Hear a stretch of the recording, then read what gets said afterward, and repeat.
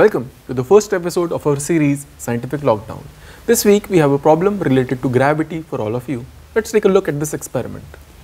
Here we have an inclined plane and a disc in front of us. Now I am going to place this wheel at the center of this plane. What do you think will happen to the disc when I release it? What kind of question is that, Juma? Obviously it will start rolling downwards. Is it that obvious? Why do you think so, Milind? That's again an easy question. Because of gravity, things tend to roll downwards. Everyone knows that. Okay, we'll just see about that.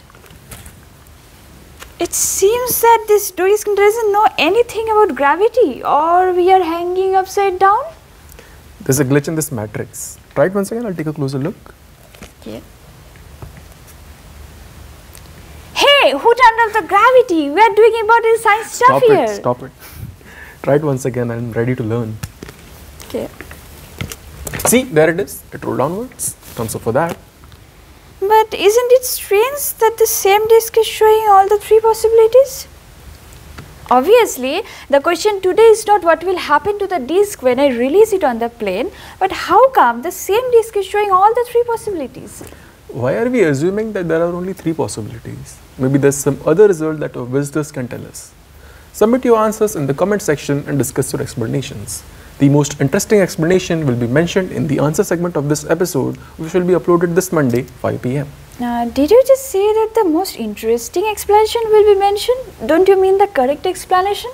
Sometimes the most interesting things in our life are not correct at all. I suggest you let your imagination run wild in the comment section. This is not an exam where we don't give marks for wrong answers. We should reward those who use their imagination and logic together. For all your science related questions, scratch that. For any of your questions that requires logical and intuitive answer, please write to us at scientificlockdown@gmail.com. If you want to see more such video, then please let us know by clicking the subscribe button and share this video with all your friends. Submit your feedback on this series by getting in touch with us on Facebook, Twitter and Instagram. Or come visit us at nehrusciencecentre.gov.in. Thank you.